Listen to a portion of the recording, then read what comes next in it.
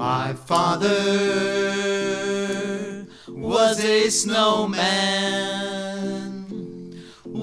snowman, but he melted. My father was a snowman, but he melted,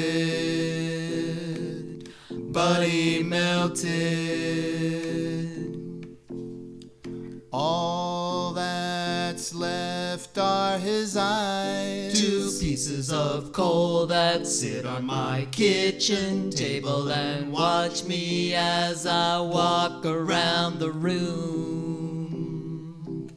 2 pieces of coal that sit on my kitchen table and watch me as I walk around the room.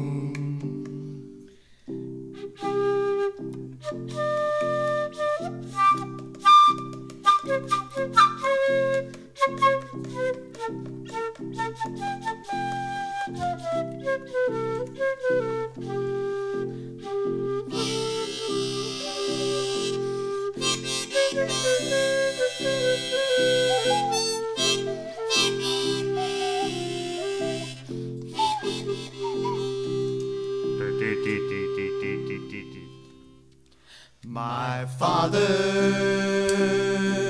was a snowman, but he melted,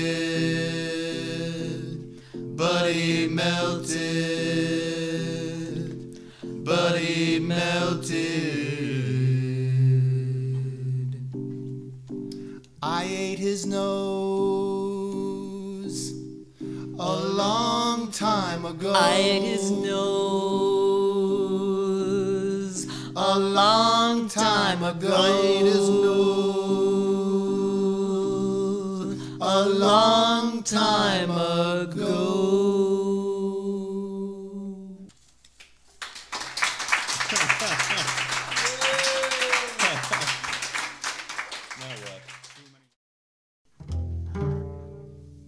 Big, strong, brown, soft hands. My dad's. Pre-spoon-sized shredded wheat in my bowl. I'll wait. I'll let no one but Daddy crush my 2 big pieces of shredded wheat with his bare hands. Mommy said she can do it. I'll wait. My brother scolded me, girl, do it yourself with your spoon. I'll wait. Daddy comes downstairs in a hurry. Daddy, will you? He's doing it. I'm smiling. He's making that sound like it's really hard to do. I'm laughing. He kisses me on my forehead. I sprinkle sugar over my shredded wheat and pour some milk. Each spoonful, like always, tastes like Vitalis. Daddy combs his hair right before he comes downstairs in a hurry and crushes my shredded wheat. I don't mind.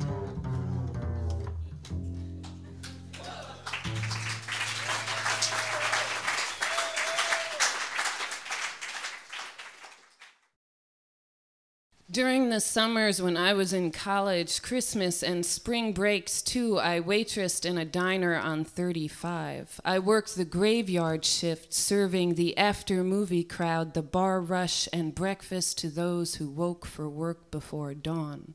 I ate anything I wanted as much as I could. The Greeks were good to me.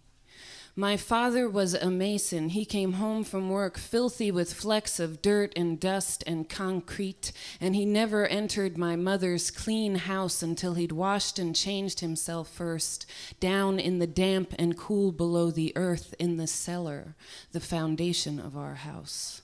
Once when I was alone there running water to wash my hair for work, my father came home and I was in his way. I didn't look at his face. I didn't smell his exhaustion, hunger, pain. I was unaware, bent over the water, my hair spilling like serpents into the sink. He yelled, "Why don't you respect me?"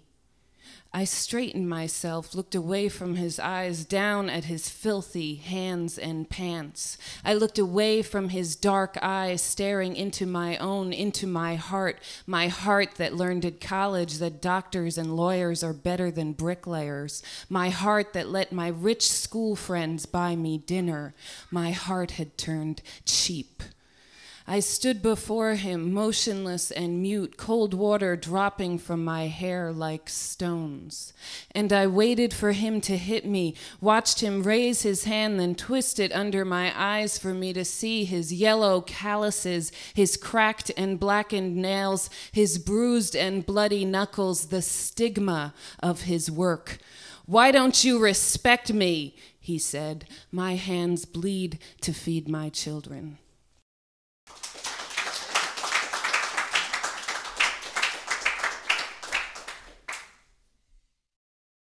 He was lost to the sensitive world the moment they brought him home from the hospital.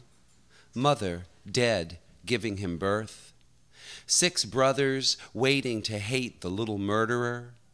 The father confused, in pain, and filled with resentment, crippled by his own loss.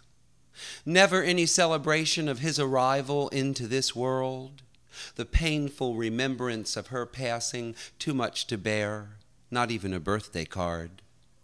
By 9, school was no longer an option. Odd jobs and panhandling a way of life. At 13 and 4'5" he sat on a milk crate and drove a delivery truck, operating the brakes with a stick. A corner cot at home to sleep on. No gifts at Christmas. His clothes hand-me-downs to the runt of the litter. Street fights day and night, making his way in the world. A family jockeying for power within itself. A house of men trying to outbutch themselves. No soft touches, no caresses on a feverish forehead. Off to foreign lands of war at 16, and killing Germans became a task. The boy, a man, grown now, and childhood remained a bad memory of survival. Married by 21, having sons of his own, trying to find his way around new territory of love and caring. Be a man, he told us boys at 13. Watch your back. Trust no one. Good advice for paranoids and little soldiers looking for wars of their own. I found mine in him. I hated his butchness, his rough hands, his bad manners. This Miss Thing wanted luxuries like silk and satin, all things soft and refined. We didn't speak for several years. He didn't hit me with his hands, but his words taught me how to fight. I once saw my little father at 5'2" knock out a man 6'4" with one punch. The man didn't get up, at least not right away. I never knew some things about my father until I grew up and moved away. And now when I see him, he kisses me and holds me, and I him. And I want to be the happy childhood he never had. And I want to love him in all his butch glory and all his male malevolent beauty, to hand him back all those missed years of mothering, to let him know the meaning of caring, to put these gay arms around those broad butch shoulders and to set him free upon the river of forgiveness, to celebrate his arrival and to thank him for mine.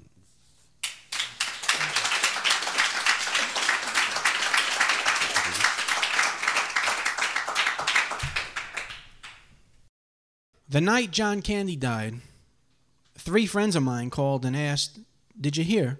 John Candy died." "I heard," I said to friend number 1, between bites of a pizza. "I heard," I said to friend number 2, wiping ice cream from my lips. "I heard," I said to friend number 3, drowning 2 liters of Pepsi. The night John Candy died, I started my 63rd diet of the year, March 4th, 1994. The night I took my father to a movie about Charlie Parker, he peed his pants, came out of the lobby bathroom, memories dripping down his leg, stood there, unaware, numb and drunk, happy we had finally shared something about Charlie Parker. The night I took my father to a movie about Charlie Parker, I told him for the first time I wanted to be a comedian, just like John Candy.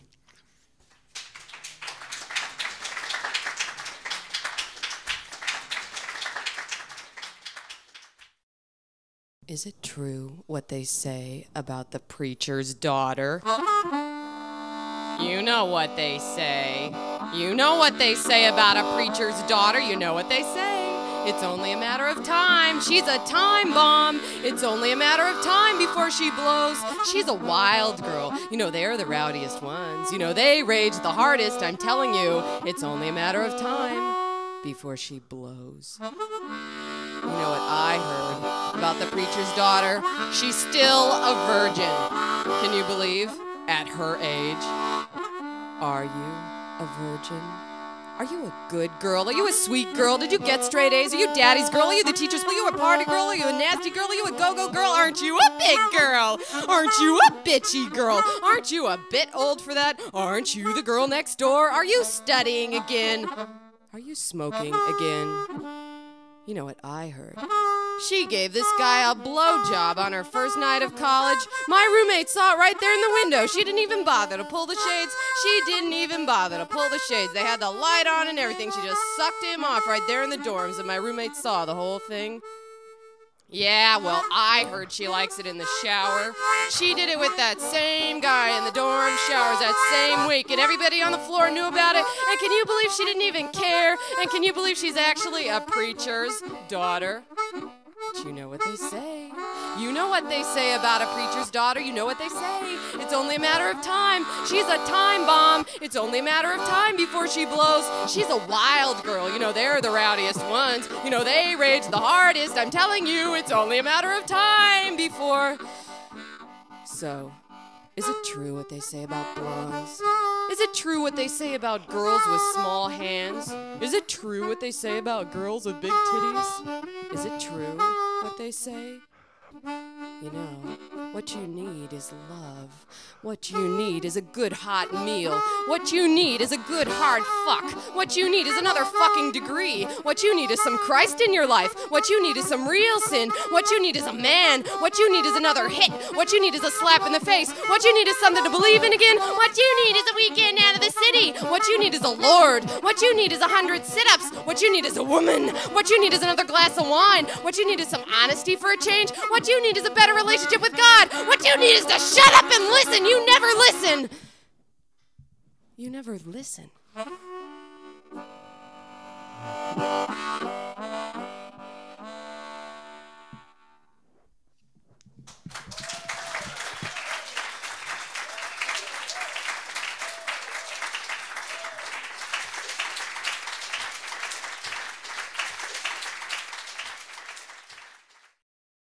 The wind is ours for the taking.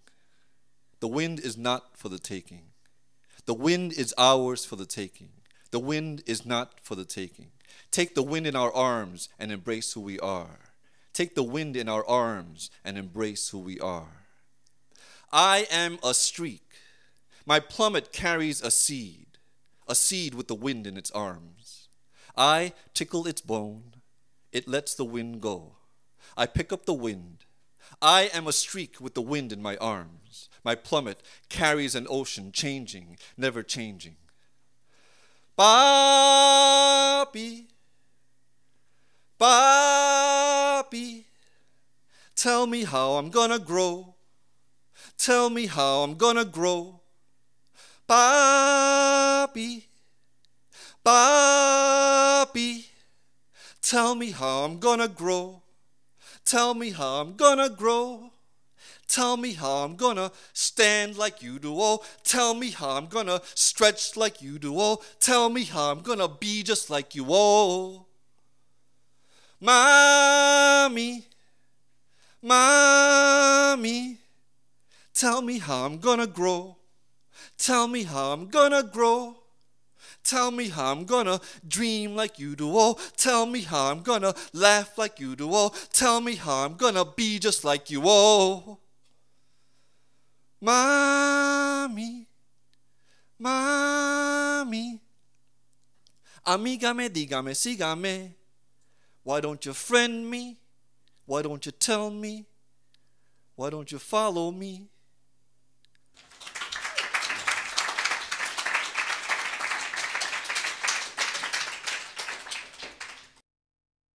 As a girl, my mother always fetched the fruit from the mango grove behind closed bamboo and ripped its paper leather cover during midday recess before English class. My mother describes their dance, peaches, plums, and cantaloupes before my first world eyes. When the sun blazed on the dust, she let the fluids fall on her assignment books. Where the mangoes were first planted, my mother, an infant, hid under gravel, swaddled by Lola, my grandmother, after my mother's aunt and uncle were tied to the trunk of the first tender mango tree and stabbed by the Japanese. My mother and Lola, living off of fallen mangoes, the pits planted in darkness for many years until I was born. We, a family of 5, left the Philippines for California, dodging U.S. customs with the forbidden fruit, thinking, who deprived mother of her mangoes? Head down, my father denied that we had perishable foods and waved passports in the still air, motioning for us to proceed towards a terminal. My mother was behind, facing a long line of travelers, as my sisters surrounded her like soju screens. My mother hiding the warm mangoes, boiling between her legs, covered in newspapers. Her skirts, a brilliant batik billowing from the motion of airline caddies pushing suitcases on metal carts. We walked around mother like mini airplanes, forming a crucifix, where she was the center. On the plane, as we passed time zones, Mom unwrapped her ripe mangoes, the ones from the tree Lola had planted, before she gave birth to my mother, the daughter that left home to be a nurse in the States, who'd marry a Filipino Navy man and have 3 children of her own. My mother eating the fruit, whose juices reigned over deserts and cornfields. Thank you.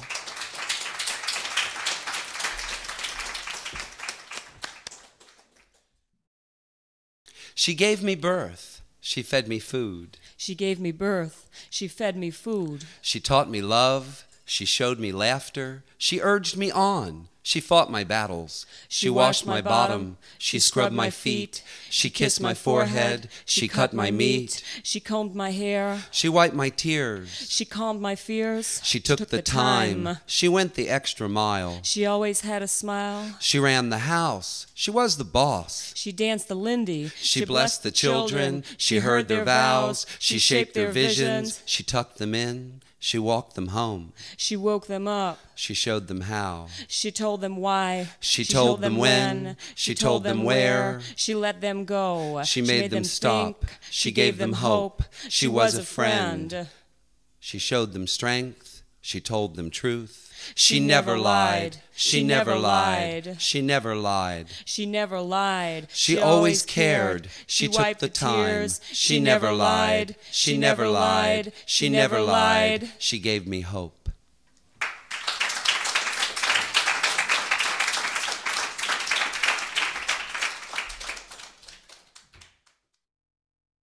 I am not of this family, I know that now, and I am not of your skin. When I slit my wrists, I bled red. When you slit yours, you bled mud. You and your pills will search for me, search for my salvation, will question the beginning of when I first fell and offer explanations to explain me away. I count steps, 16 from closet to bed, and breaths taken in a day. Cold numbers are warm comfort to me, as you can no longer comfort your dark daughter. Stop accusing me, Mother, I didn't choose this. No human hopes for a touch of mercury on the mind. Some people don't go crazy. Some of us were always there. While you were having breakfast, I was having visions, and I am slowly being rocked away from you. Me, this baby that still wails away with no cause, I am slowly being rocked away from you. 4 years ago, in the middle of dinner, I interrupted and said, "Pardon me, but I can feel pain in the ends of my hair." You put down your fork then. You put down your fork and fixed your attention on a girl grown wild when you weren't looking. Take away my hands, they weigh too much. This body is not me, it's just where I live for a while. I am more lucid when I give in, and I disintegrate regularly. Feel the cells shift, listen to the bones slide. You hold me like a kite with a too long string. Once I hit sky, you'll let go. I've begun my descent into self, into soul. I've begun my descent and found everything's fine. I've begun my descent and can't get off the train. I've begun my descent and you cannot come with me. I look up to the showerhead waiting for water. Cold shock hits hard and slams night through bones and skin and soul and brain and what was me. Shudder and tremble and grasping the railing. Damn your therapies that leave me gasping, that turn me twice before I talk, leaving me with a long longing. Self-help therapy helps no one. Notebooks will not help me spew disease. Medication cannot get me out of my head. You cannot liberate me from this. I am this. With a delicious shove, I went over. And you are lucky, Mother, you are lucky. I don't know the reason I am the way I am, so I wander around the house without a map saying, I am not this, I am not that, but I do not know what I am. The doctors define me by saying what my problem is not, but throw up their hands when faced with a brain beyond the radar, a gray lump more formidable than their garden of books. I ask angels for prayers to string into a necklace and wear around my neck. I lean against walls waiting for the day when I open up and I fall in. I am light with an awful lightness and drum my way through night. I'm not rid of this fungus. Well, the doctors will not cut it away. No surgeon will open my brain and let the madness leak out. If they drill my skull, the demons might escape, might take hold of their $1 million hands, might hold on and bite down hard. Don't you wish I was an abortion mother? Don't you churn at night and wish you had the choice again? Don't you dream of laying a pillow on my face and throwing me out with the trash in the morning? I will rise up at midnight, will rise up and put on my wings to sweep over you, will rise up and hover over you in sky, in night. I will rise up and forgive you your trespasses. Use your hands and get me out of the straps. Sign the forms, Mom. Say you don't understand me, but you believe me. Release me from this white, white, white room, unlike heaven. The most the doctors hope for is to discover that my lunacy is new, is nameable with my last name, is discoverable for the medical books. I might be an award, I might be an article, I might be a non-profit organization, I might be noble, but I'm a loss to everyone involved. If the bad side of you kills and takes over the good side of you, is it a little murder? Would anyone notice? Brain highways lead back to spine, back to the problem. I'm crawling out of a wrecked car, but no one really wants to see me get up and walk away. Trying to think takes up too much time. The neighbors say, we're so sorry to hear your daughter's brains are dripping out of her ears. My typewriter scurries in the middle of the floor like a rat, and the bed sheets rise up waves in a scary ocean. Moonbeams are crystal bars that nail me to the bed, and cobwebs vibrate into scary nets for when I fall. I am a 30-foot spire of unhuman girl stones standing on top of the shoulders of unclaimed ghosts. I am everything you fear you will become, Mother. Crash through Queen Glass and say I was right all along. Rock this skeleton that has no use for blood or sense. Throw stones at me so I can build a crazy house. Stuff me with papers so I'm full of nothing and therefore new. I want to shave this head, get closer to the shrine, find out why this globe rules the rest of me so long. I want to touch the disease. I want to know where I've been hit. I have nothing to miss, no memories to wander over. I rub my arms over spackled walls and wait for them to tip over, become floor, become sky. This little problem is mine. I'll give it a name. I'll give it somewhere to stay. I'll take care of it. I'll watch it grow up and take over. I'll take care of it now because I can. I guess that makes me my own little mother. Mother. Don't try to open up the door, Mother. This poem is all mine. Finally, something is mine and makes sense. With a delicious shove, I go over, and big words reach up. I swim over that wet line and keep swimming. I dig fingernails into stars and feel my feet lightly brush planets. Drummers thunder in my skull because there is no heartbeat to confuse them. The thumps rock me against chair. Color TV hums, pillow shreds, window releases. Cat opens mouth, spits out Bible. This is a hate house, and everything I am, you're breathing. And now I'm happy, and now you're terrified, and all of this is sleek and cut and fast, and I am to go free. I am throwing up snow. I am spitting out keys. It's time to go, and all my words make me strong. Mother.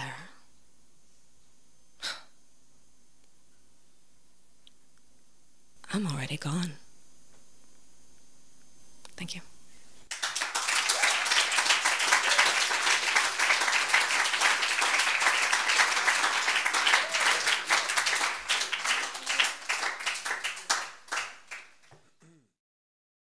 Here I am, father suicide at 2, mother still in place. Nothing changes. Life is a breath at a time. I used to, but now never. All your support has kept me afloat over the drowning man, says hello. Tomorrow the breakage will be evaluated by the adjudicators. How does everyone get paid for doing what they do, except me? I was a son blazing trails in old Kentucky. Now, as a simple soul, I beg Buddha to replace my windshields.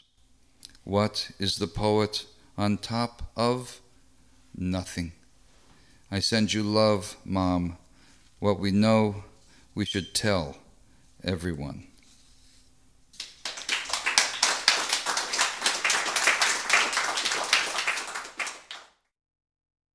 They call me white girl, all except the nuns, who call me dear, the way nuns should. Dear, Sister Thomas Rita invites me to the office. She wants to discuss some of her concerns. Concern for me, for which I want to weep, so glad and grateful for her concern. I'm not telling anyone because I have nobody to tell, but I'm pretty awfully concerned about me, too. No, dear, concerns. You know, we're aware you're promiscuous. Dire shame. A nun, no less. I was once in love with a girl who gave out leaflets about the Bible. It was tough. Dear, I know you recognize the covenant we make here. If you can't abide by your agreement, you can't stay. Sister Thomas Rita, you bat. She doesn't even offer me tea. Her office is at the top of the house, skylit, serene, and I'm out of my mind wanting to nap in her warm chair. I don't sleep well 2 floors down, even with my little white girl knife under my pillow, even after an hour and a half with some boy from a private school who does it 3 times and tells me I have to split before the cleaning lady gets there. People sometimes shit in the showers. I wash fast in the sink. Every day I go to school and wonder if it's worth it, go and eat as much school lunch as I can get, fall asleep in biolab, get sent somewhere. The nurse will not have me anymore. In gym, I simply lay on the floor. Or I cut out with a boy, go sit on the backs of the stone turtles in the project playground, smoking pot and PCP. He pieces my name and his in a heart in the stairwell. We get up close and needy right there, paint acrid in our cold mouths. Caesar walks his dog up 10th Avenue to Hell's Kitchen to sit with me in Needle Park. The problem is I'm not Dominican. I'm not the mother of his baby. I understand. This is frequently the problem. I have to go back into the house now. It's almost 9. If you're not in by 9, you don't get back in. I need to get back in. Dinner is at 7, the one guaranteed meal. It's an okay place, as places go. Only 15 of us at a time, 2 nuns. My mother calls on the payphone and tells me her husband is gone. I can come home now. But still I hear him, breathing into the extension in my old room. Call the police. I love you. I dream of the banal of cooking eggs, the sweet cloy of fabric softener on clothing. We sit smoking menthols in front of the TV and braiding our hair. Someone's stepfather on the local news, cuffed, we cheer. White girl, you a flat-ass bitch. I learned to do the smurf, become a novelty. Still fucked with, though. Rondell is 12, but when she comes in, she says she's 17. I feel sick in my heart when I see her because I know now I'm going to be in love with her, too. She calls me Mommy, not Mommy like the PR girls, but Mommy, Mommy. Freshly, powerfully stacked, they keep her home out of school with the nuns all day, away from boys. I come in and she's piercing her nose with a thumbtack and a cube of ice. It's okay, Mommy. I put it over a match first. She throws herself at me for hugs, hangs off my shoulders and hips. She pretends the pans and dishes are too heavy to lift in the sink. I do her chores, mine, some others. Now she doesn't want to suck her thumb even. She wants mine. I let her come into my bed at night with her dirty piece of sheet she carries and rubs. She murmurs and pedals her feet in her sleep, digs her ass into the spoon of me. Many serious covenants can be broken here. I'm alert against this all night. In the morning, she's cranky and threatens to stay in bed till found. I bribe her away with my stupid, dull knife. Why is there a rule I can't just hold her while she sleeps? Blame the nuns. Dear Mommy, white girl, I go looking for rooms by the month, SROs. Some hotels charge only by the hour. I have zero money. This girl at school tells me I need to get a bra. I don't know how many people know where I live or why I suddenly smell more. I feel like I've risen above it. Friday night we get snuck into an early movie on the Deuce and hang out in front of Orange Julius. Angel is from the boys' house, a scrawny teenage queen. He and I go off and get destroyed on airplane glue. Justice is blue, black, and fierce. All the boys want to do is fuck, no money, no place. On the roof of the boys' house is a pigeon coop, dead and starving pigeons. When we go home at 10, the nuns open the cabinet and hand out douches. Rondell is not allowed out past 6, and she wants to run away. This guy Freddie has offered to take her with him to Florida, where they can make money. Angie comes up from Arkansas. Another white girl gets named Cracker. She's looking for a guy who said he was in the Marines here who got her pregnant. Freddie takes Angie instead. Take me. Girls come and go. Bernadette is insane for the Lord. Shaquille is a 5%er, hates the white man takes serious offense at me. My new name is White Bitch. Things change. She doesn't like Rondell to put her head on my lap in the TV room. Perla comes in, weighing over 200 pounds, but Miss Perla doesn't take sides. My situation.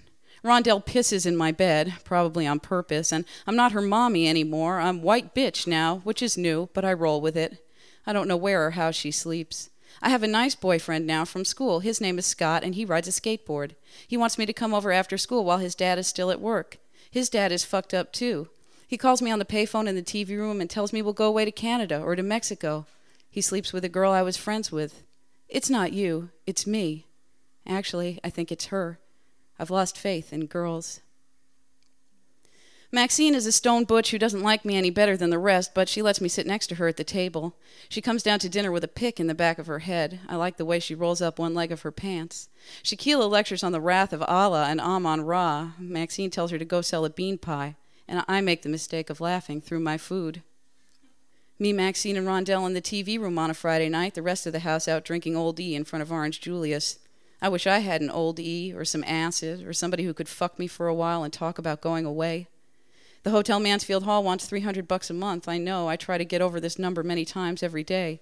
It's clear how much I need money. If I call my mother from the payphone, I'll hear her fourth husband's voice. There's a commercial on about cake. You sweet talker. White people wearing clean clothes eating cake. It's just too much for me. I start to cry. Jane, homie. My new name. Maxine has her arms spread out against the back of the sofa, pick in the back of her head, one shin showing hairy. I know her older sister killed their father. Maxine visits her in Rikers. Now she curls her fingers to me, and I come into the side of her, under her arm. So then I'm feeling better, and I steal a wool beret from a sunglasses stand in Times Square, and I give it to Maxine, and she comes and sits with me in the kitchen at night, and while the rest watch TV, we read books. Maxine doesn't talk much or smoke cigarettes or look up ever, really, but she's solid in there. I don't know why. She's next to me, holding tight my hand. Thank you.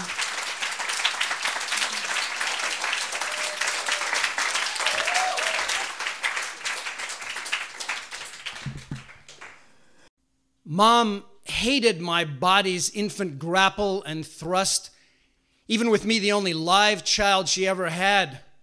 Sternly blocked my clumsy reach for her milky breast. Wouldn't teach me to call Maury, my father, Dad. Susan was my same age, a second cousin but close. Grew up a driven lawyer, thin and smart as a whip. Once, showing dance steps, I locked her in an embrace. She gasped froze, shuddered, and twitched out of my grip.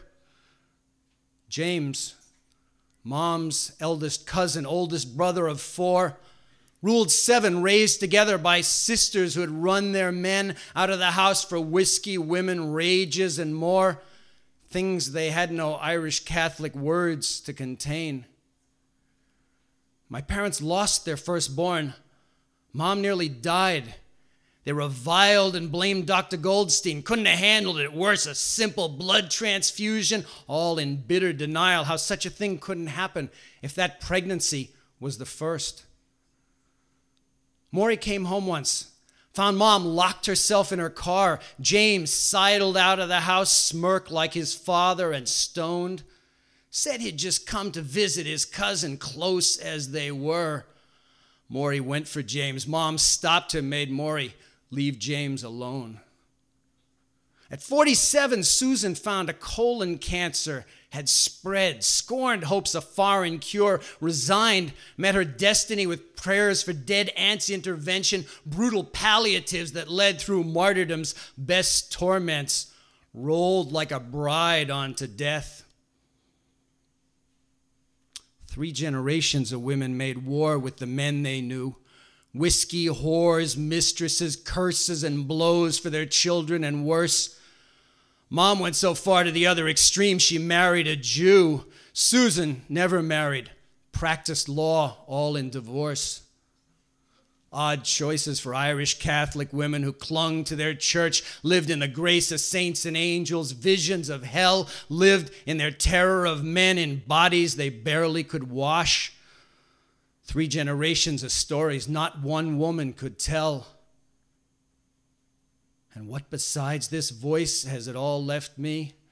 Not much, but to fear the look of fear the way Mom feared occasions of sin. And whenever I reach for a woman, especially that first long touch, my hand jumps back an inch in the middle of moving in.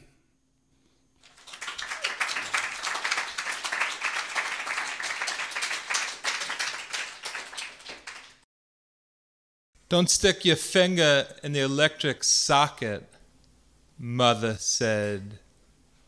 You could get a shock, and if it doesn't kill you, it'll leave a lot of static in your hair. It might not come out with shampoo.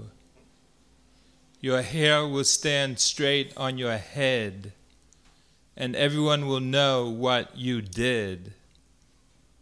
If God didn't want you to have curly hair, He'd have given you to a different mother. But He gave you to me, and I wonder why.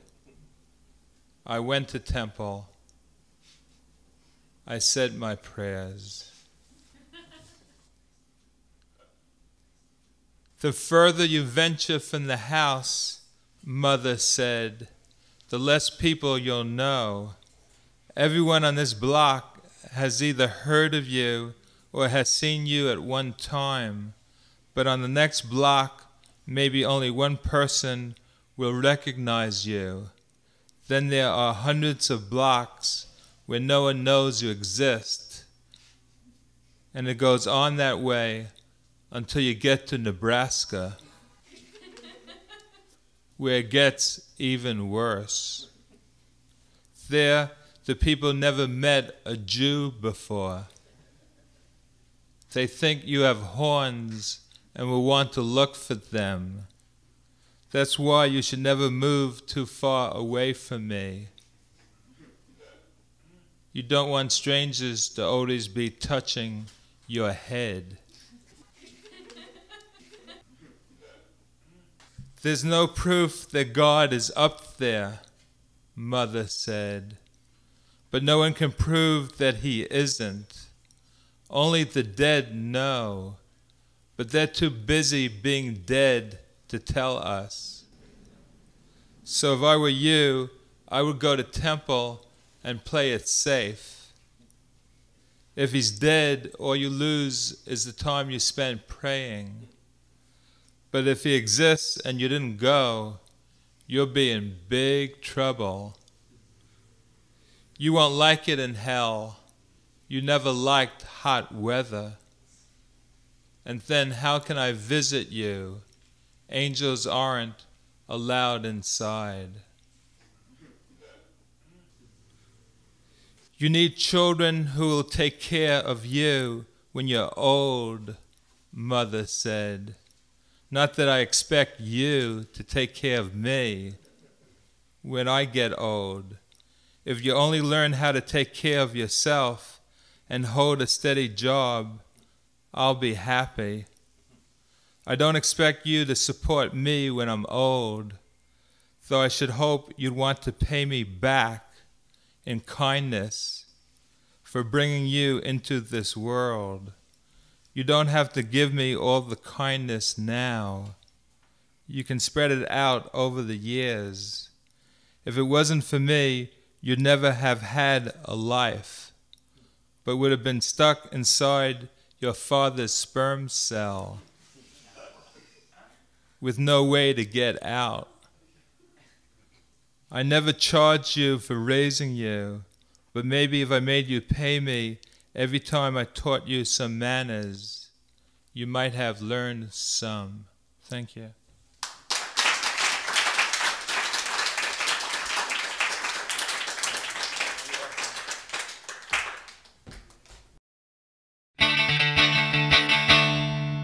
House of nails, everyone has a hammer. That a 50C common nail used to open outside door, father said. Try to open from the inside. Daughter pulled and pulled, no grip, hand just slipped to point it in. Well, I nailed it shut, I nailed it shut, father said, reaching into carpenter belt, handful of nails, hammer ready, bam, bam, bam, needs more nails, pound, pound, pound. Daughter thought, my mind's not nailed up, and turned to strut upstairs. Mother says, not much. Father thought it was better to shut her up, so he pounded nails connecting lips to close mouth up. Well, I nailed it shut, I nailed it shut, father said, reaching into carpenter belt, handful of nails, hammer ready, bam, bam, bam, needs more nails, pound, pound, pound. Son tries bathroom door, he pulled and pulled. He had a pissin' need, but nail as knob here too. Well, there wasn't anything that he could do.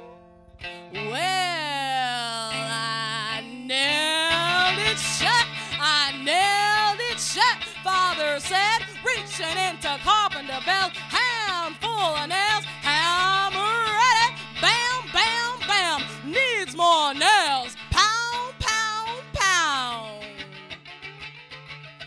Son thought, oh, hammer of God, release me. Father said, bathroom will be out of use. I have no need to let it out. I used my hammer to figure it out. And he unzipped his fly and pulled it out. A nail hammered in his piss out spout. He dropped his pants to turn around to show his rear, and out of his anus a bunch of nails stuck there.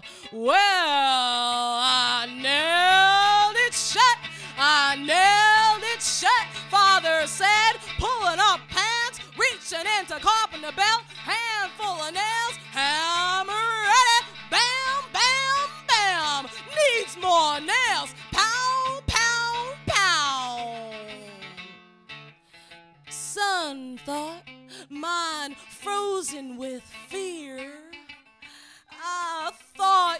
was walking funny.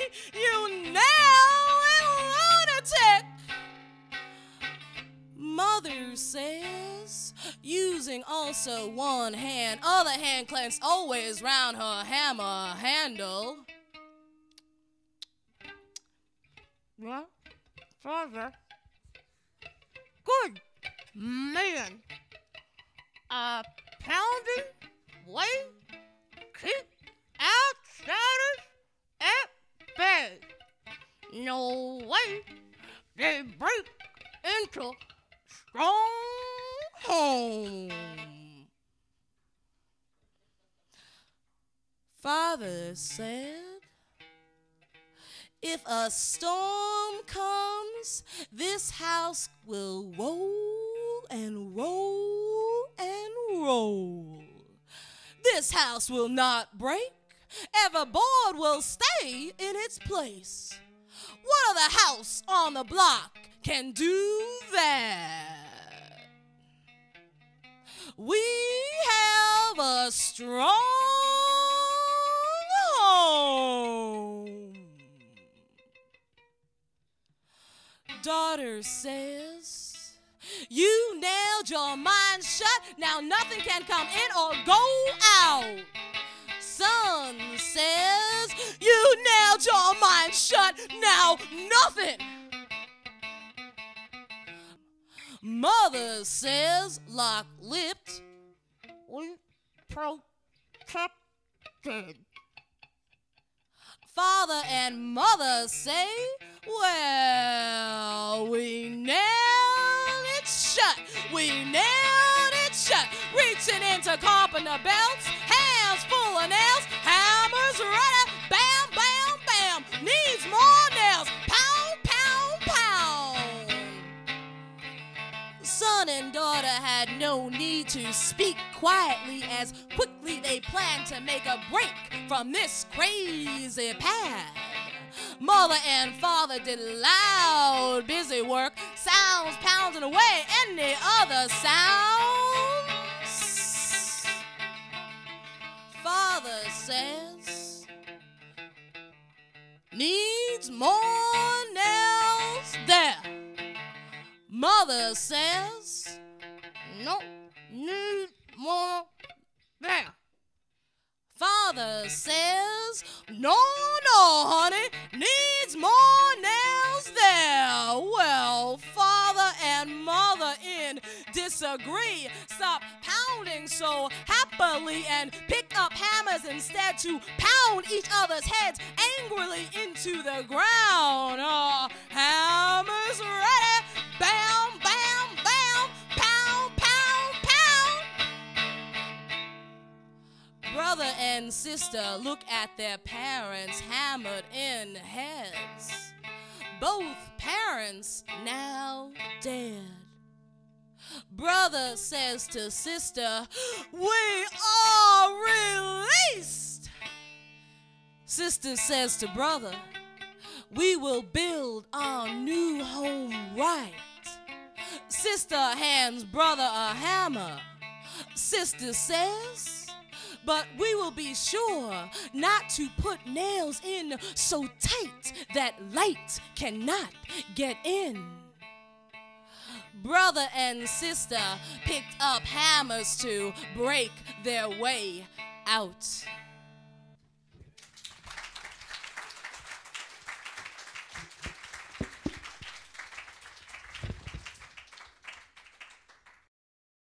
We called a truce that Christmas, and I visited him in Bristol, one dark bag filled with fancy dresses and rhinestone bracelets for my nieces, hand-knit socks and fruitcake, 2 quarts each of rye whiskey and cream.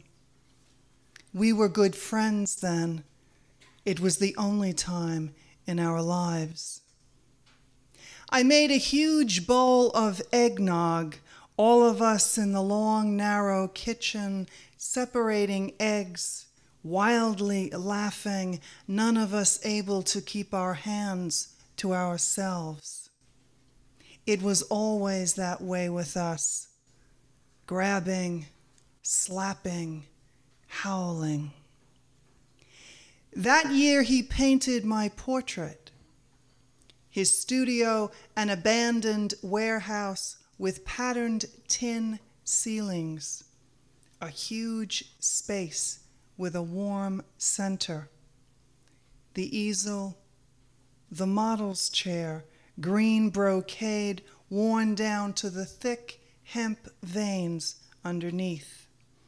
The small table where he washed the brushes, made peanut butter sandwiches, and boiled the water at tea time. Those were Brahms days, good Wagner days, listening to Tannhauser while he painted what he saw in my face.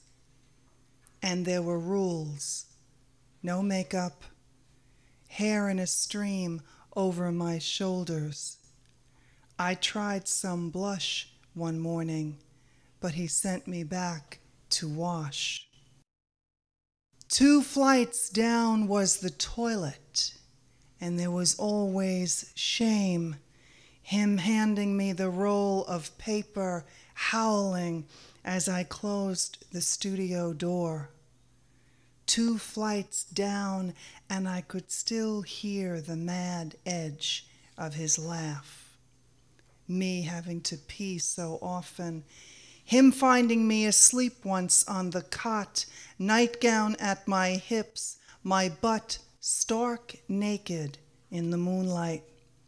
He threw his head back, howling, victorious, each time he repeated that story. Nobody laughed like he did.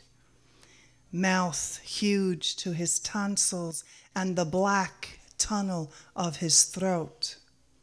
The vein just under his jawbone ballooned with pleasure like a cock awakened from sleep. His face, heart attack, red. I was always so willing to do our mother's bidding. I see us hovering around her. "Why do you hate your sister?" she'd ask him, or to me, "It was the right thing to do," report back to her when he was smoking. Afternoons he'd be there waiting, finishing his tea and jellied toast. He wouldn't even let me take off my coat, throwing me down on the bed and daring me to try to get up. With the tips of his fingers between my breasts, he'd jab me and knock me down again. There were days I'd lie there, refuse to get up. The way I refused that morning, he forced me into Mom's closet. Fat, red banana curls, the length of my arm, cut to the bone at the base of my skull. But he'd threatened to punch me if I didn't get up. My big brother, huge in the doorway, all juiced up, me rocking up and down on the bed, fingers pressing my vagina, the cold rush of pee, and the dark stain of shame spreading through my uniform.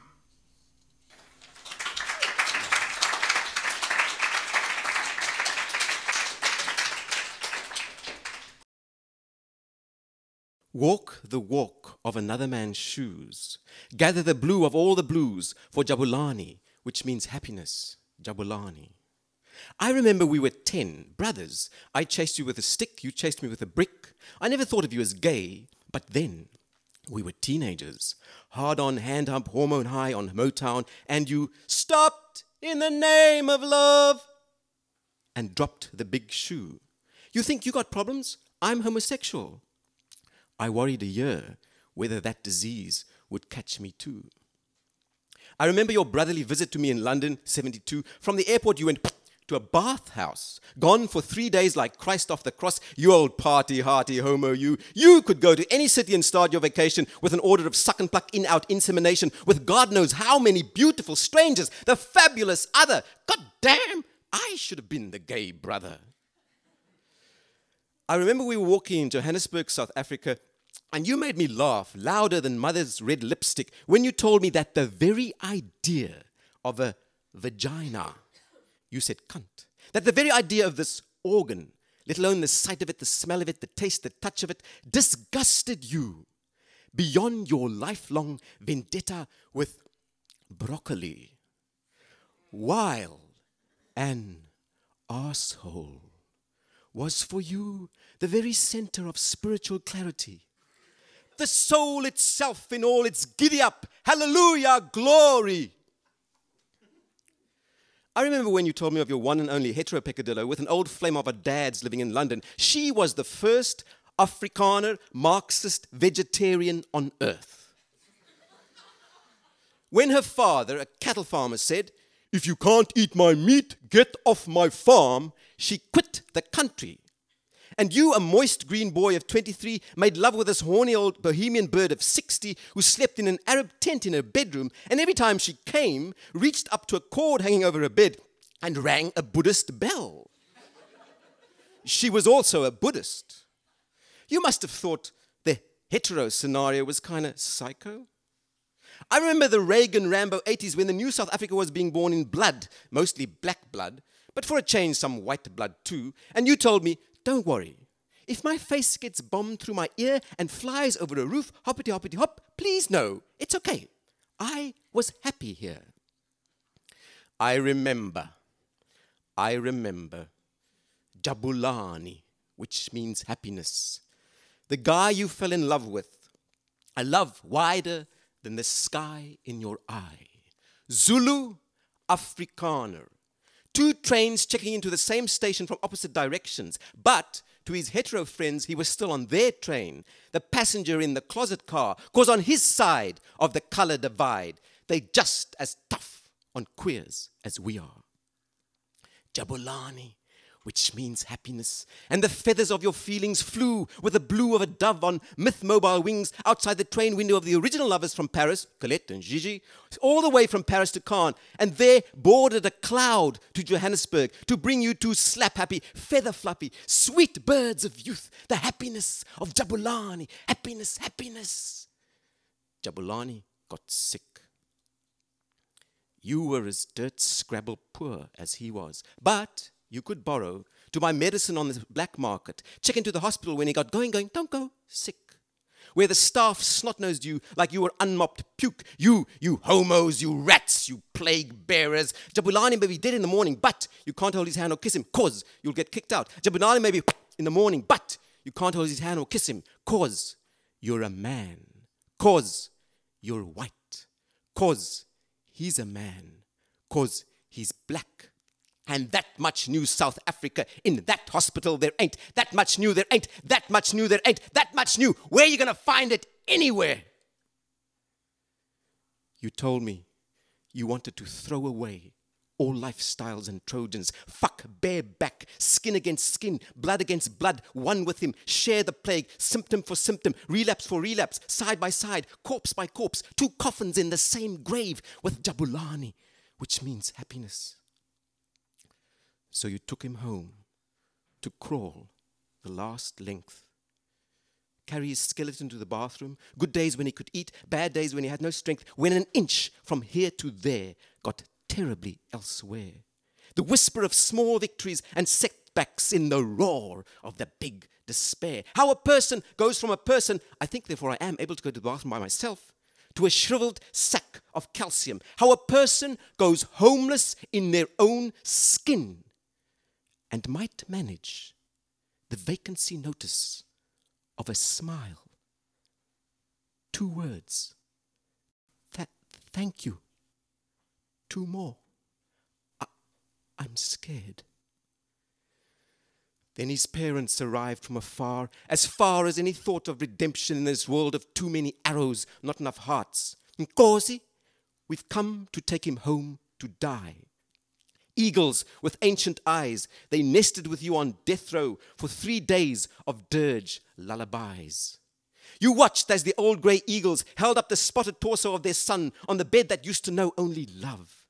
their hands on him like sacraments, his bone-spindly body a Byzantine Christ under the universal glare of a GE bulb, sponging him like you had, washing him for the journey, like washing a new car, and smiling at you, even though on their side of the divide, they're just as tough on queers as we are. Then Jabulani's mum left for the village to prepare for his home sweet, bitter homecoming. But he passed away the next day in the bed that held love, now death. And you cried in his father's arms, a guitar broken string by string, now broken at the neck. You borrowed more money for the coffin, for the long trip back to his home, one white man in a village black with grief. They welcomed you with corn porridge, lamb chops and squash. Together you followed this chanting, wrinkled sagoma. Together you sprinkled the water. Together you packed the stones. And you left thinking, these are my real parents. They showed me more understanding in 7 days than my own parents did in a lifetime of chaste communiques. And back in Johannesburg, the days tenderizing your life like a butcher pummeling beef, your heart torn out and stuck back in full of razor blades. One afternoon, Jabulani's young brother showed up from afar as any thought of resurrection in this world of too many pieces and too little glue. Nkosi, my parents sent me to look after you.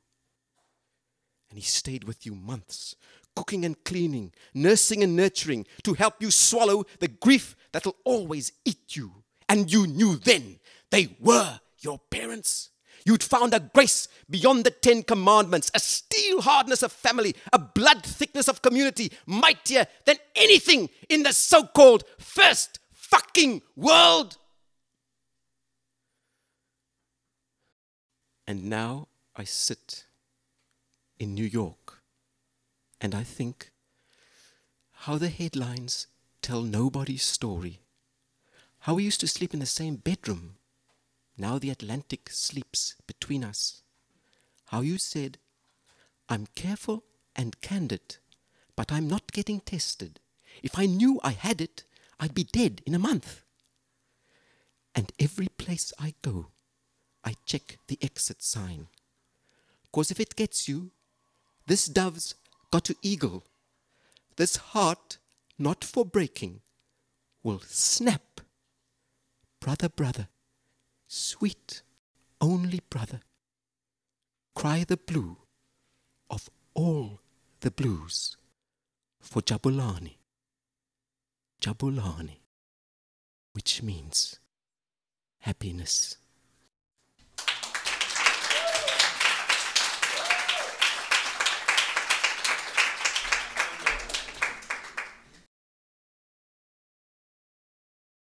I bag raced whenever I could. To compete, another bag racer and I would find an open area. There, we would put paper bags over our heads, lean toward each other, and set the bags on fire. Then we would turn and run in opposite directions. Whoever got farther before tearing the bag from his head won. Each time I took off, I would see a sheet of flame that quickly became a fire-edged square. Through it, I had a narrow-angle view of ground and sky. Soon I could smell burnt hair. Usually, by the time I pulled off my bag, the other racer already would have extinguished his headgear.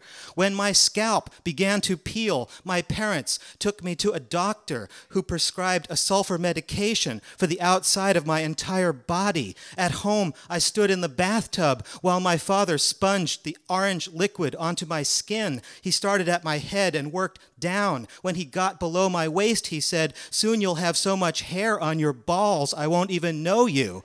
Then he retreated to his studio, where he had books filled with photographs of beautiful youths. My mother collected a sample of my blood and took me to the hospital where she worked. In the laboratory, I saw some organs in jars. One jar held an enlarged heart, another a diminished brain. I also saw an exhibit of objects dug from people's bodies. Among the hooks and splinters was a handgun labeled smuggling attempt.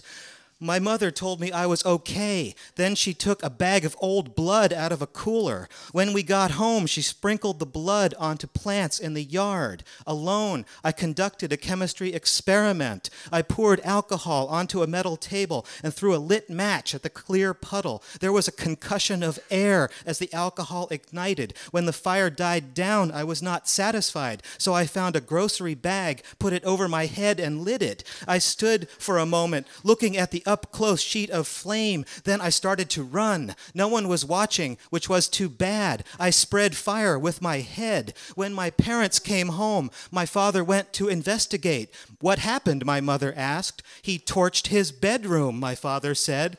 My father called me a fuckster. Then he went into his studio and shut the door, so presumably he could look privately at his photographs of budding youths.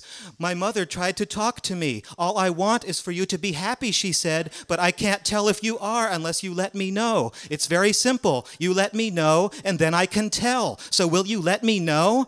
I went to a farm field and screamed obscenities at the grazing cows. They were a good audience. I picked some Queen Anne's lace, rolled it in paper, and smoked it. A fire caught inside my head. Soon I had to fight to make a sound. Later, I looked out a window and saw waves of smoke rising from the field where I had been. A siren went off as the smoke turned from white to yellow to brown. After dark, a glowing red line snaked up the nearest mountain. Thanks.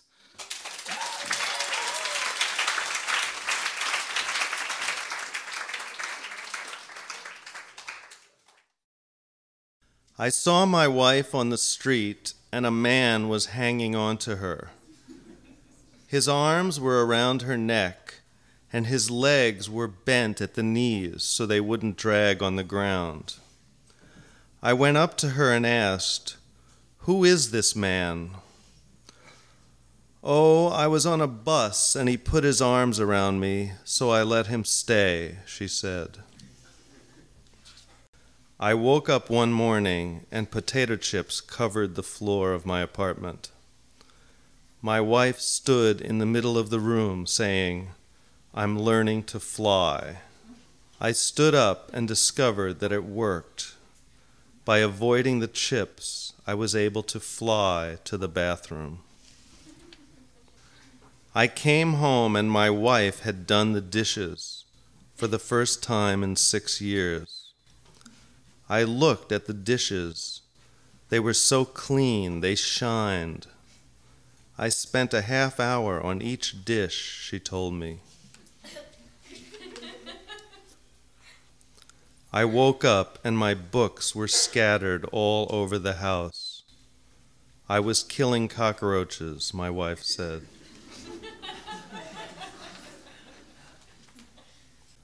My wife had an abortion and brought back pieces of the fetus. She set them around the apartment, on the table, on windowsills, in bureau drawers. "Why did you do that?" I asked. "I want to remember Esther, our dead child," she said.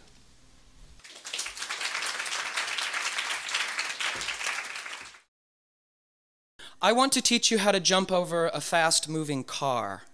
I want to teach you how to get stuck in a window, half in and half out. I want to teach you how to scratch my name on the floor with a stick in front of my house. I want to teach you how to smack my face when I'm bad. Oh, there's so much to teach you. I want to teach you how to drink a lot of coffee and not freak out. I want to teach you how to go to Coney Island all by yourself. I want to teach you how to open a door with your stinking feet. I want to teach you how to load a gun with your teeth. Do not panic. I want to teach you how to get a blood stain out of a white rug.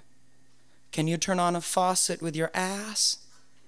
Well, I'm going to show you how. I want to teach you all about horror and jubilation. I want to teach you all about panic. Do not panic yet. I want to teach you how to sit up straight in a chair. I want to teach you how to stay employed. I want to teach you how to kill your employer. I want to teach you that a worker shall not have a better car than the employer. Look at me when I'm teaching you. I want to teach you all about holiday rituals. I want to teach you how to open a gift with a look of surprise on your face. I want to teach you how to bob for fruit in a bucket of honey. I want to teach you all about what the fuck's wrong with you. Get ready to learn.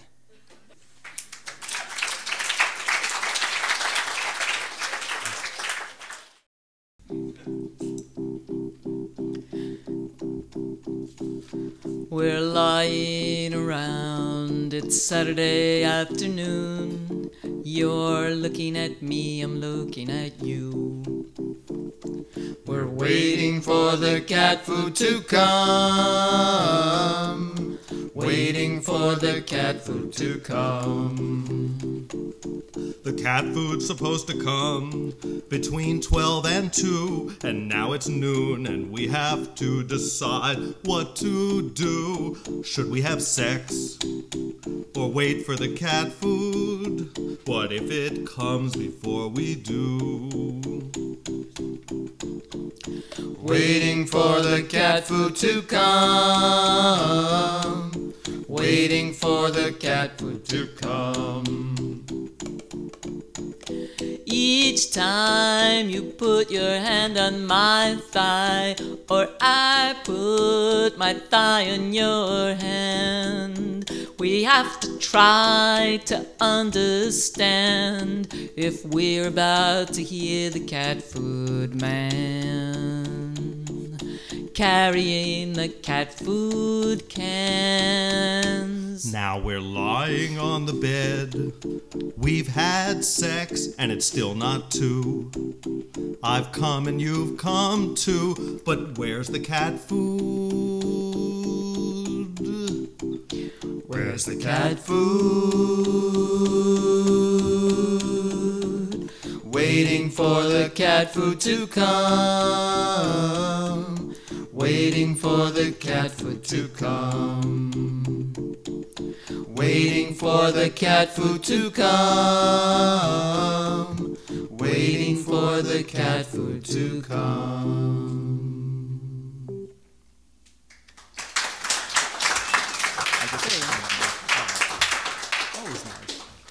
You've been a great audience. Thank you very much.